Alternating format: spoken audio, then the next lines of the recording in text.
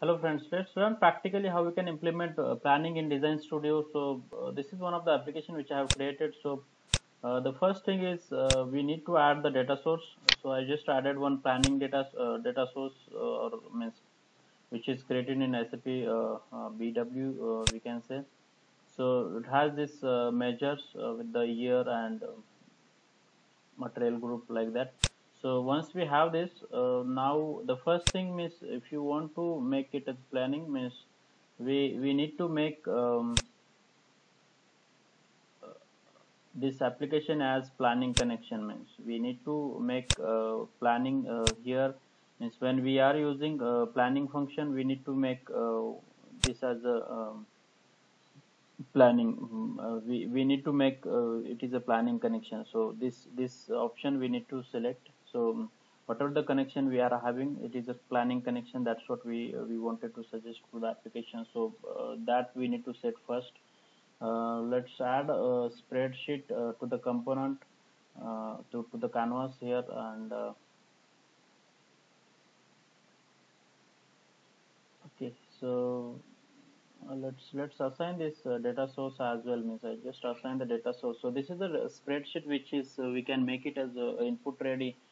So the first thing to make it input ready, we need to write a script for this. So what we need to do, we need to check ds1 is input ready. If it is input ready, then we will make it as a configure input readiness as false. Otherwise if it is not, then we need to make it as a true, so that uh, whenever the user click on this application button, it will be, if it is input ready, then it will be made as false. Otherwise it is made it as true. So let's run this. So this is the simple. I don't have the calculation means or whatever I need to. Let's see means if it is. Let's check means whether we can enter any values or copy any values from here to here. So we actually this is not input ready means we cannot enter any values or we cannot change any values. So let's click on this, make it as input ready. So and if you try to copy here, it will now copy. So like this means we can edit it as well. So and we'll make it, once we click on this, it will change to in false. It will not be input ready.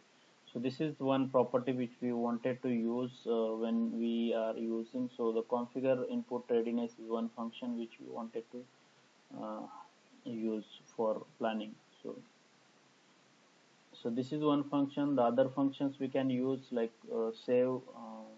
Let's take an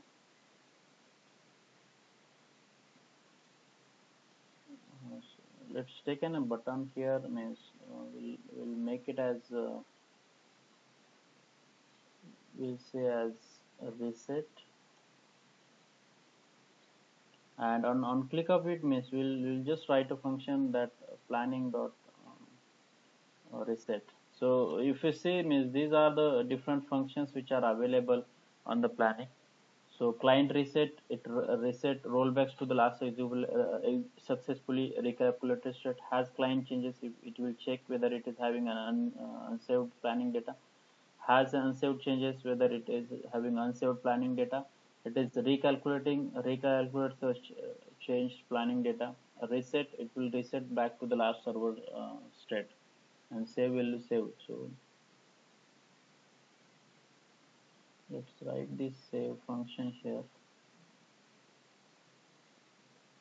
and if I run this, so basically means whatever changes we are doing means to the data sources means suppose we are adding one field or calculating, and uh, so if you click on the, you just copy here, it is not input ready. So first we need to make it as input ready if you want to make any changes.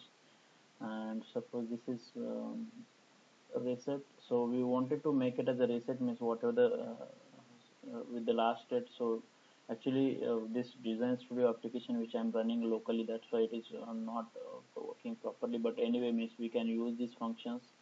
So other functions we can use copy, save. So you will see this means by using this planning. And one more thing is we can add a planning objects as well as planning function and planning sequence. If you are having a planning function already created in this um, in the design studio, or see, these are the different planning functions which are available, so we can just take it one of them and we can use it. So uh, to execute, suppose we wanted to write some function, so then we can write as in another button we can write as vf1. So this is a planning function which will use as execute. So once we click on this, it will be executed. So this way we can use these different functions. So as this is a okay. So then planning sequence is one more concept which will say means if you have any planning sequence means it will have multiple functions in a sequence though. So if it is created, then we can add it here as well to make it available in the planning application. So this is the way means let's see means these are the different options which we can use for planning recalculate. We can use this recalculate option. So this is the way means we can utilize this application with the planning. So planning dot save is one function which we can save means we can trigger a message whether it is saved or not or error. So copy so this is again on copy means we can execute this function. So it is copying from row b1 to b2. So that is one function which we can use. So this is one planning function which is available and that can be used in this planning application. Okay. So this will show you means how it is means toggle input means if you want to make any changes, if you want to reset click on reset. Recalculate means if you are changing, if you want to save it will save the data means after doing any changes. Copy from b1 to b2, that is what means it is one planning function. If you are aware means at what is the functionality of, or what are the planning functions available, then we can use these functions. Okay, so this is the way means how we can use planning. So basically there are almost 6 functions which are available for planning that we can utilize and make it this data set input ready for the users. Okay, so that's it from this video. I hope you have understood this concept. If you like my video, then please like it. Please subscribe to my channel as well. Thank you for watching.